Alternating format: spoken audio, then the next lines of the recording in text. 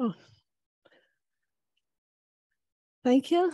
So it's a great pleasure to be here again. It's an honor to speak in Michelle's birthday conference.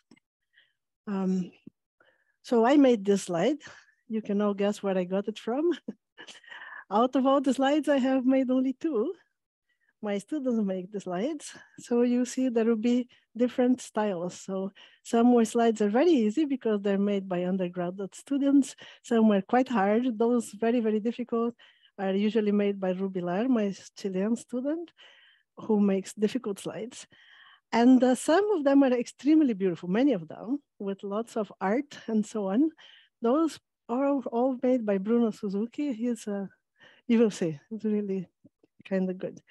So when I started graduate school, the most important thing I learned, I think, is one professor taught us the mathematics is not football. And science is most beautiful when everything goes together and you don't do algebra against geometry against, etc. Nevertheless, I will explain mathematics via football, as you see. That's how it will go. Right, so I will say some mirror symmetry for some adjoint orbits.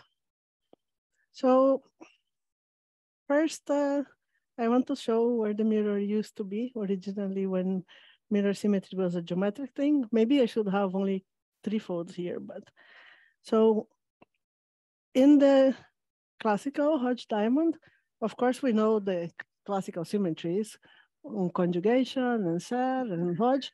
So those are the symmetries of the diamond of one fixed smooth variety, projective variety. But the mirror symmetry, the geometric case, is when if you have a variety with a certain diamond, then you expect a dual variety whose diamond would be obtained from the first one by exchanging in this picture red and black colors, in which case the mirror would be here. This line, that would be where one wants to reflect. So that's where I see the mirror. So I will kind of show different mirrors. Like I said, I have various pictures. So some of the classical ones.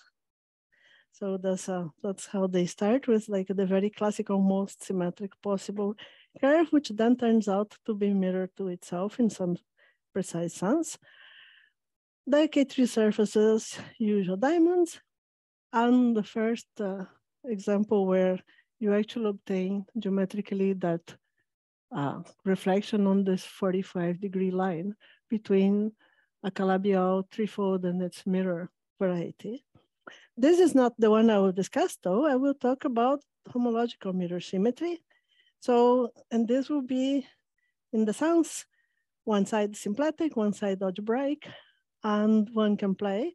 And ideally, it should be that whatever I can say algebraically, I can also say symplectically, and so I can see all the phenomena in both sides, maybe in a completely different way. But one expects to have both things. So every observation should be in both sides. It may be dressed very differently.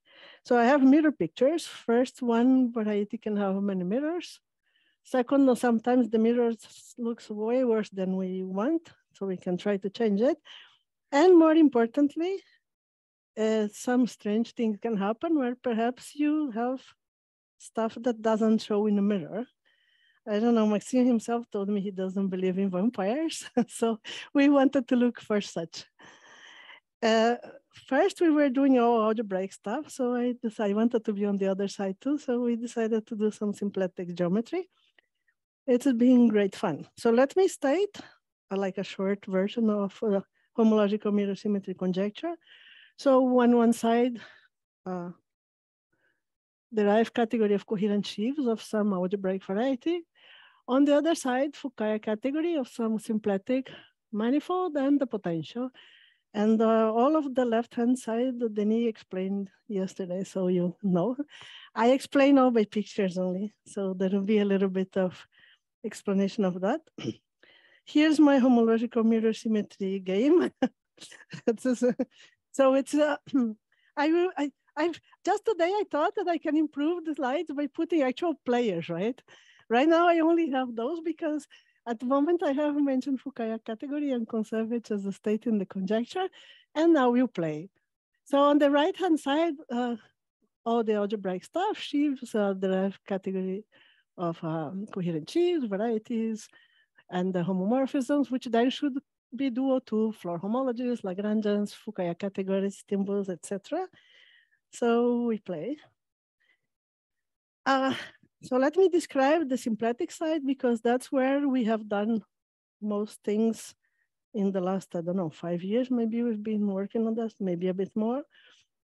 So for us, this Landau-Ginzburg model will be an A-side Landau-Ginzburg model with, for us, it will be a symplectic manifold and the potential, so a function to C or P1. Here's my picture of my Landau-Ginzburg model. This cycle, which will, if you move along, will vanish. That's the vanishing cycle. It's, and the figure it will make when you transport them all the way to there will be the timber. And the whole calculation, the vanishing cycle should be Lagrangian on the regular fiber, and the timber should be Lagrangian on the total space. Right.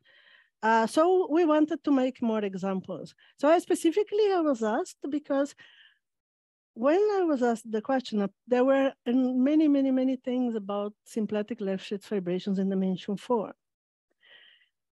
So Lefschetz fibration, the most important condition that I should point out is there will be critical points, but there will be the simplest possible type of critical points. So these are non-degenerate singularities, so that locally you can write them with quadratic equation. So the exact type of singularities you see in Morse theory.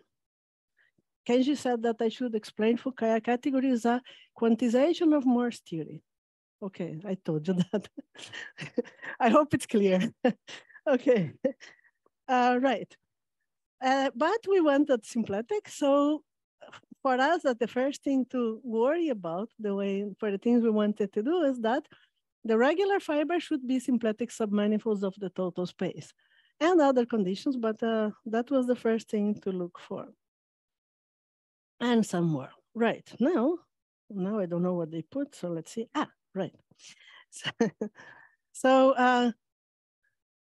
on 4 dimensions, then for a manifold to have a symplectic structure, so Donaldson had showed essentially equivalent to have the structure of having a symplectic Lefschetz pencil. So then you blow up finitely many points, you get a Lefschetz fibration. So of course, this is wonderful. This explains everything in dimension 4. We wanted to do higher dimensional stuff. That was the thing. We wanted bigger dimensional examples. And I started discussing things coming from Lefschetz pencils. But then I was in Campinas, and my then collaborator, became my collaborator, Luis San Martin, he didn't like it, because if we have a symplectic pencil, when we blow up, then it becomes, the symplectic form that you pull back becomes degenerate on the exceptional locus. You can fix it, there is a lot of things about that, but we thought it was a difficult thing to do. So he proposed a completely different viewpoint. Instead of constructing things out of pencils, which you then blow up and so on, to construct directly. So the idea was, inside of a Lie algebra, to take adjoint orbits. Adjoint or co-adjoint orbits normally come with there is a preferred symplectic structure given by a constant Kirillov-Suryaev form, which we tried, and I know also other people that tried. If we use that structure on the adjoint orbits, then you try to put those fibrations, and the regular fibers here then wouldn't come out to be a symplectic submanifolds at all. It just didn't work at all. So Luis had this great idea to put this other symplectic form, which I find much easier, which is this. Your complex Lie algebra has this Hermitian form. If you just take the imaginary part of the Hermitian form, then that's a symplectic form. So we just take that. Then I immediately like it a lot, because if you have real submanifolds, then they're more likely to be Lagrangians, right? Because we are already taking imaginary part. So that is nice, I like that. So here is our adjoint orbits, and now I will work with those. So simply means, so we have here to be a complexly grouped G acting on some element H naught. H naught you choose, whichever you like. So you choose your favorite. Usually I'm doing matrices. I will describe things with a group SLN. So you choose your favorite SLN matrix, that's your H naught, any of them, and we work with that. So in that orbit, we're now going to describe what's happening. And then, so that's our first result. So you choose now a second matrix. So that will be H. And I'm going to write the potential depending on H. If you take H to be a regular element, just take a diagonal matrix, which has all the eigenvalues are different. So all different entries, that's a good H. If you take that, then this function, that's a Scartan-Killing pairing. So you take an element in the orbit and you pair with H. That means product of matrix take the trace. So very, very easy thing to write. So this, which is classically called the height function in Lie theory, gives the adjoint orbit the structure of a symplectic Schlepfitz fibration with all the conditions we need. The regular fibers are symplectic submanifolds, the singularities are nice, quadratic, everything we need is there. Then, of course, we can make it as big as you want because you can take whatever Lie algebra and make whichever orbit you like. The part I like the most of like the way, the proof is a bit long, I don't want to try to explain, but the part I like most is where the critical points are. You start with H naught. The critical points are the Weyl images of that. So it's immediately finitely many, and it's contained. So you can take the compact part of the Lie group and act on the same element. That will give you then a flag manifold. The critical points are all inside of that compact part. And the orbit itself is diffeomorphic to the cotangent bundle of that flag manifold, but not symplectomorphic with the usual cotangent structure. It's a different thing. But in any case, how is the orbit? Like, how does it look topologically, let's say? If you think of it algebraically, it's an affine variety immediately because you take your H naught, you can take the minimal polynomial corresponding to that will give you the equations defining the adjoint orbit inside of the Lie algebra. So as algebraic varieties, these are affine varieties, but as symplectically, the flag is there as a Lagrangian submanifold, and the smooth type is the one of cotangent bundle. Right. So now how much fun can we have with that? So the regular fiber now has the homology of the flag minus the critical points. So that is a lot of homology, really, really a lot. So we're happy about that because all these homology bases are candidates for vanishing cycles later on. And so, right. Now I don't know what comes. Right. There were many slides before this one containing the definitions of all the beautiful three reasonably new Hodge theoretical invariants for Landau-Ginzburg models, which my student Rubilar wrote down, but I find the definitions of them very difficult to explain.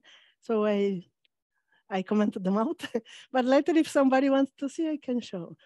In any case, Kazarkov, Kontsevich, and Pantev defined new Hodge theoretical invariants, which then took care also of the potential. So not just of the variety, like I was doing the Hodge diamond before, but of the Landau-Ginzburg model. So there are these three definitions, and they conjecture that they agree.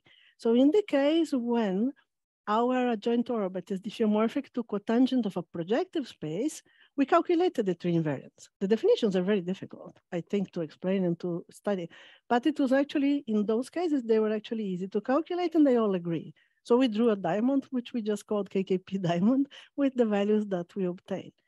So the conjecture is true. So everybody says, oh, you're doing Lie theory, so everything is easy, everything is gonna work nice. Okay, so it worked very nice. Even though it shouldn't work because, well, or at least it wasn't obvious because before we did our work on these KKP diamond things, Luntz and Prijokovsky had already shown that the conjecture is false. in 2 dimensions. So we were just lucky somehow that our examples, the numbers agree.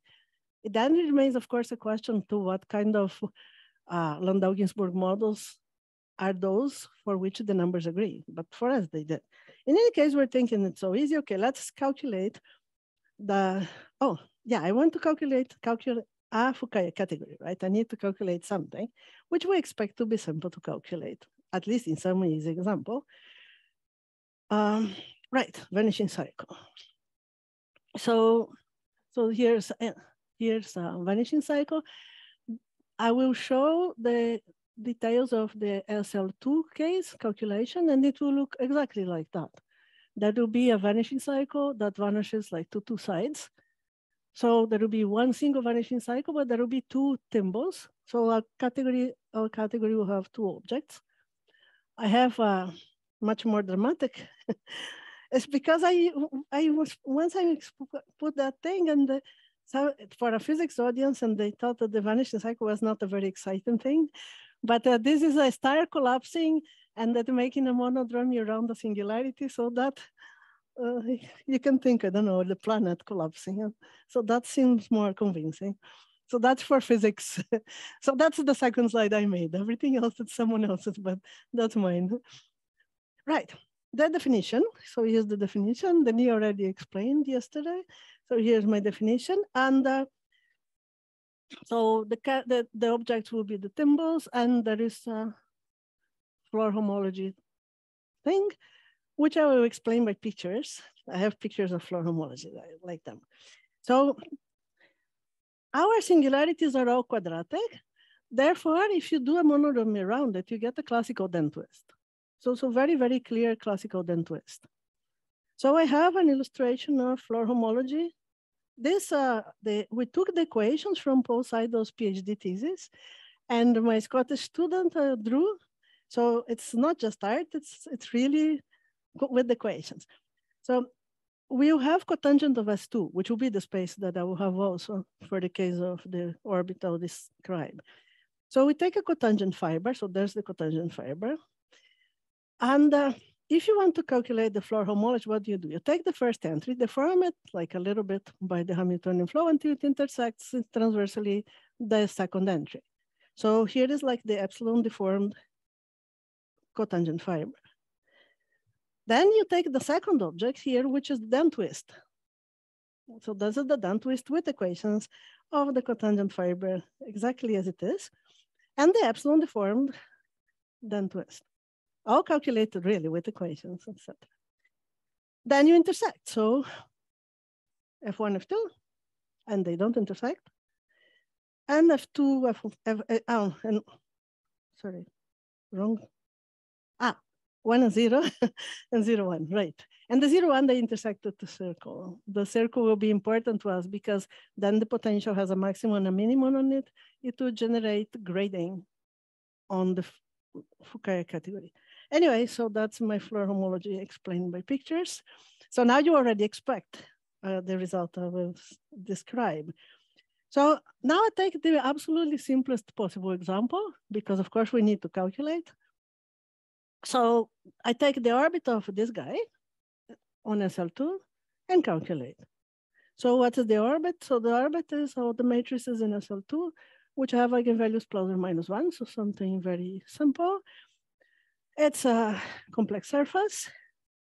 The Weyl group is 2 points. So the critical points are H0 and minus H0. Thus they are. Okay, Fukaya category. Fukaya Seidel category I should call maybe. So my floor homology story was to make this seem expected. That on one side, when you intersect the 2 objects, you get 0, but on the other side, you get this thing with a grading. So one thing is shifted by minus 1, and that's important.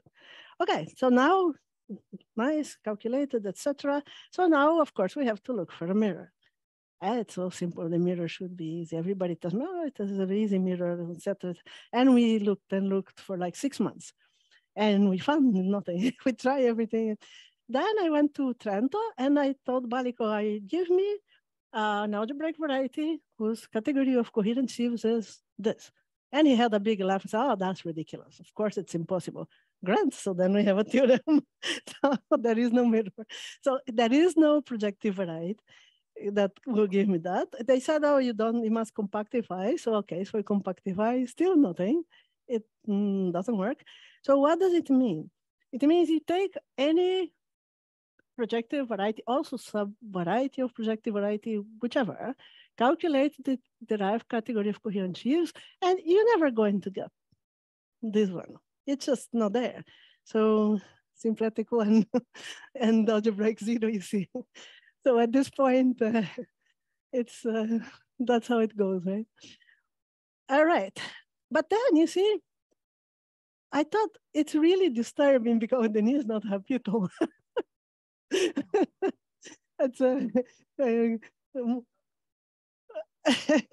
moment. You continue. It is only the first half, you see. It is. I'm not happy either here. So, but wait a moment. He'll call the VAR, no, to decide. All right. So, but you see that orbit that I just described. It's so easy, right? It's the deformation of the cotangent bundle of P1. So let me think. All the adjoint orbits that I'm describing, they come as deformation of the complex structure of a cotangent bundle of a flag manifold. And I promise it will change. I'm scared already. Anyway, so, but you see, suppose I think for a moment about the cotangent P1, right? Then this is toric variety. So this is toric game, right? Suppose I want to play toric football. So if you do the toric mirror, right, in the thesis of Patrick Clark, he put it very clearly. So if you describe your variety by the matrix of divisors, you describe your potential by the infinitesimal action monomial. So you have these two matrices. All you have to do is exchange the two. So in this game, you need pairs of twins, right? So that the twins play on both sides like that. So it should be working, but then it immediately gives the idea that, okay, so just put a Landau-Ginzburg model on the other side too, right? It's missing. So I'll try. Yeah, right. So there's a comment that one can easily cook up a potential on cotangent P1 so that it's self-dual with that recipe. So it was very strange. You start with something so easy, and then next you get to something that's behaving very badly. Right. So version 2. I'm not now I'm rewriting the homological mirror symmetry conjecture, but in this way, where now on the right side, on the algebraic side, I'm putting so again a projective variety, but together with a potential in it. And instead of calculating the derived category of coherent sheaves, and I want to calculate Orlov category of singularities. So let's try that. That's a different thing, right? And let's see what happens. It's kind of so opposite because all the coherent sheaves you take every day seem to be naturally perfect. When I was trying to look for things which are not perfect, it's like looking for irrational numbers. Right? You know the generic number is irrational, but then when you really see it, there are like 3, root of 2 pi and e. But it's the same. I was trying to look for sheaves which are not perfect, and it's not so easy to find them. At least it wasn't for me. Anyway, so then this category of singularities is, so now I have my variety with a potential on it, and I'm taking the derived category of coherent sheaves of now the singular fibers, or modulo the perfect sheaves on it. So now I have to sum over the singular fibers of the fibration. Okay, then one have to calculate. Okay, fine, but where is x, right? I need an x. Then there is this Gross-Seibert recipe. It is to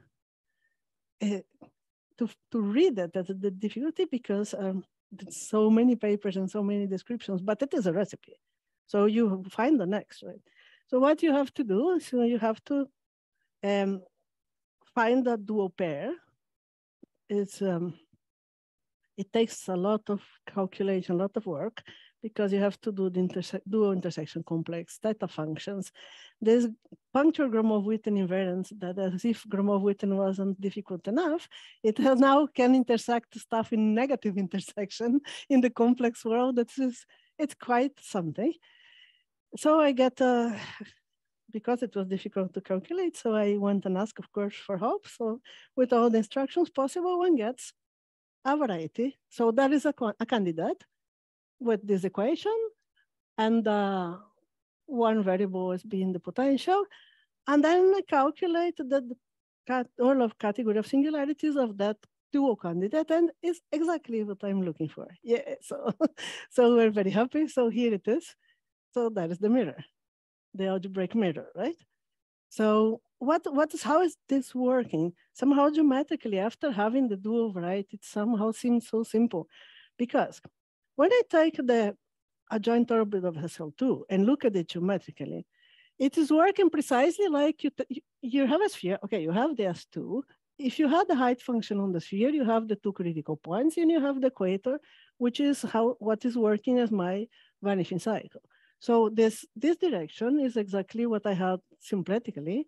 When I do the dual and calculate the Orlov categories of singularities, it looks exactly like that. Two critical points, a P1 in the middle of them on the same fiber. So it's just like looking at the same thing the other way. It's the SL2 case. It doesn't, the next cases don't happen anything similar at all, because then, of course, now I want to do SLN. Now I know, now this is pretty, I want to continue to higher dimensions. This matching cycle type of behavior doesn't happen ever again.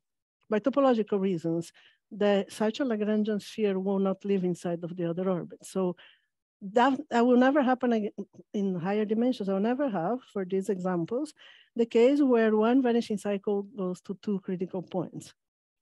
But in any case, here we are now. See, it was my mistake. I put the concept in the wrong place. I say, you should always be referee, in which case every match would come tie. Now it's good, right? Now we're happier. Now I feel that I can safely get out of the room without the killing me. All right, anyway, so now we're good. The next one, I can construct. So I can write down the equations and get the dual for the case of minimal orbits. So the adjoint orbits, which are diffeomorphic cotangent Pn. So I can write down the things that the equations that come from the Gross-Hilbert recipe. And the objects are exactly what I need, clearly. And I can calculate the morphisms on the algebraic side. On the symplectic side, I can calculate half of the cases, because when we do the cotangent of P2n, so even complex dimension projective space, right? Then the vanishing cycles and tumbles live exactly in the same place as the stable manifolds of the real part of the potential. So it all positioned very nicely, and it's good. But when we do P projective 2n plus 1, it doesn't work at all. I don't know what's happening, something very strange.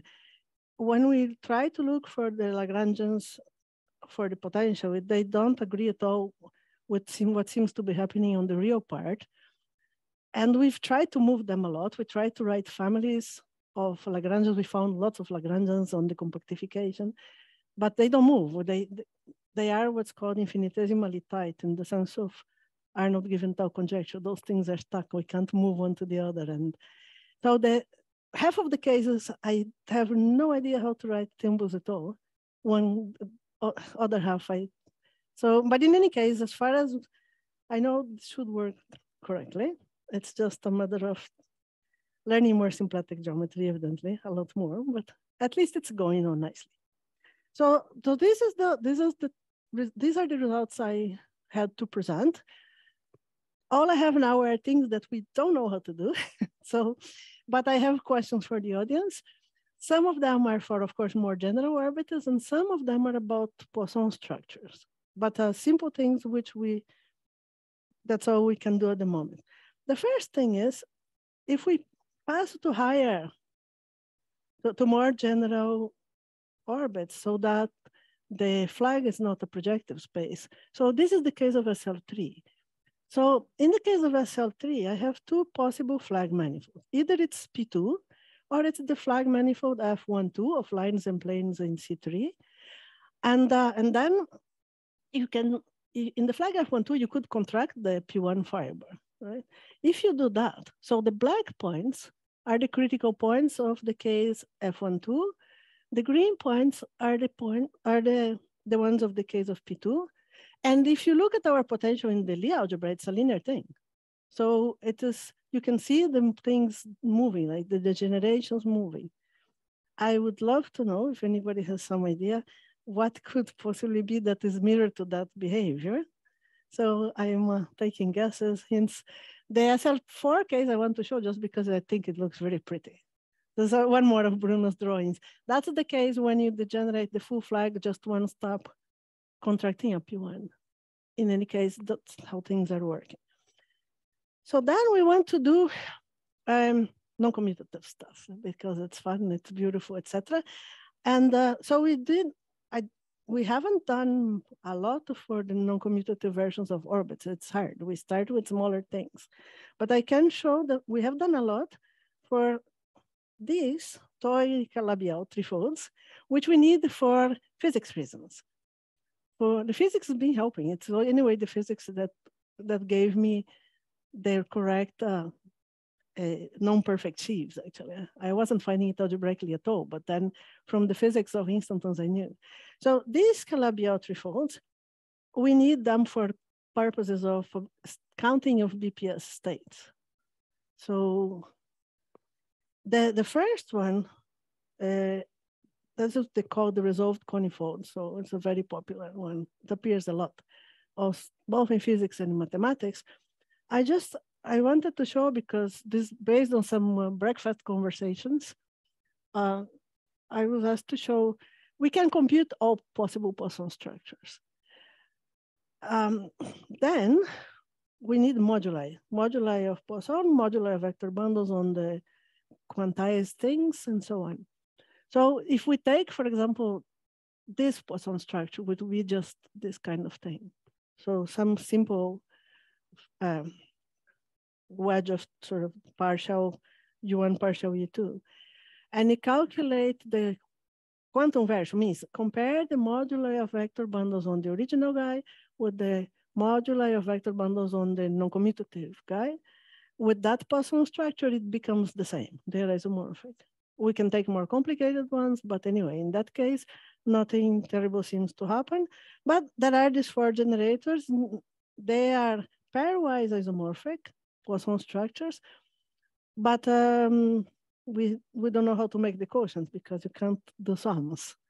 So here we need the idea of how to actually construct the moduli of Poisson structure, or at least which one is preferred or what is generic and so on. We can write the degeneracy cycles and the symplectic foliations associated, everything. It all seems very simple. The next one, this is cotangent P1 cross C, written in a fancy way. Then we have 5 generators, but there are 4 Poisson structures that are absolutely very different from each other with different Poisson structures. And I thought it was long to describe the symplectic foliation. It's nice to describe, but it's just long. So I just took Bruno's drawing of the degeneracy cycle. So you see, for example, one has a P1 cross C, degeneracy cycle. The other one has very little. The other one doesn't have anything at all. So, and so on. So they are very different. And again, the same, like, so what do we choose? What do we do? What kind of moduli? It's so many things seem to be missing, theoretically missing. And then the next one, just to show, I didn't even write now what the E's are, but you see, it now becomes huge. And then the drawings of the degeneracy cycles for the next one. So these are the toric diagrams of that and that. And we're, of course, taking suggestions.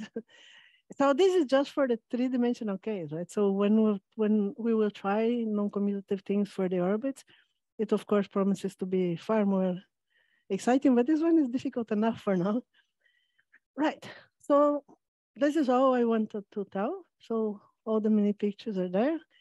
So we can find some mirrors. We don't know the non-commutative part yet. And I'm, of course, very happy to take suggestions. And I stop here. Thank you very much for listening. Now we party.